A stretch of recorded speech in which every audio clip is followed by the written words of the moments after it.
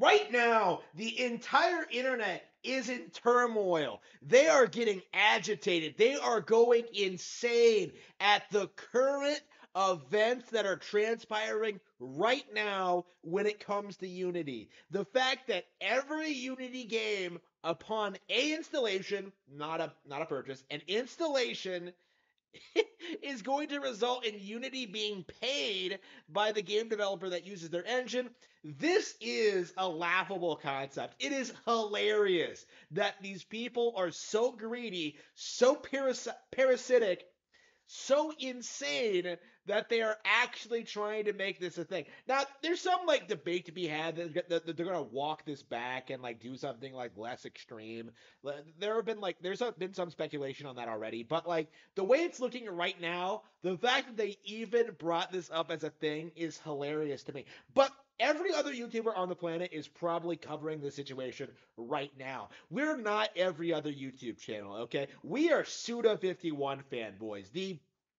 The name of the channel is Harmon Smith, based on one of the greatest video game characters ever, right? Like, why would I not talk about the elephant in the room, the thing that nobody else is going to bring up, the thing that I find hysterical about this, the thing that I don't think anybody, aside from maybe like a key handful of people, are going to notice or bring up, is that like John Riccitiello is the CEO of Unity. The man behind this decision, the man behind one of the greatest video game schemes of the decade, you know, John Riccitiello is the same guy who was at EA overseeing like Shadows of the Dam, Suda51's project, right?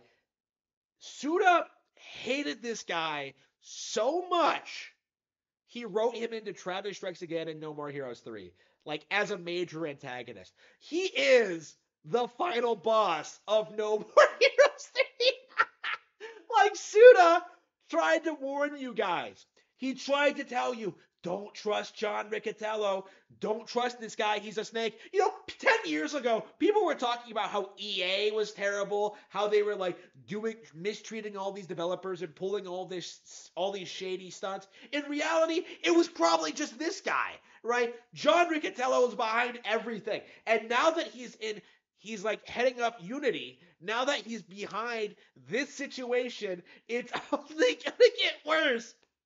And I cannot begin to tell you guys. I can't emphasize this enough.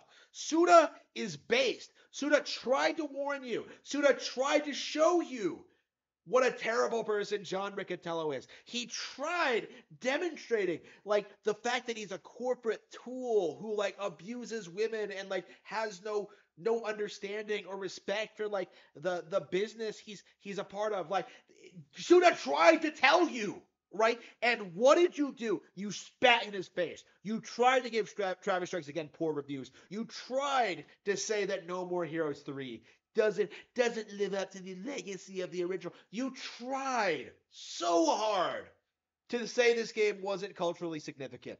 And what happens? Like, reality proves you wrong again. Right? Like, I cannot like begin to emphasize just how much this situation means to me on a personal level. Not because I care about Unity or like the indie developers or like the studios who like use the engine or are going to be forced to pay a fine. Like apparently, like I don't care about that. What I care about is that like this guy has had a long track record of pulling some of the shadiest stunts in gaming history, right? To the point where he might be one of my least favorite CEOs in the industry that I'm aware of, right? Forget Randy Pitchford, forget like Gabe, forget like uh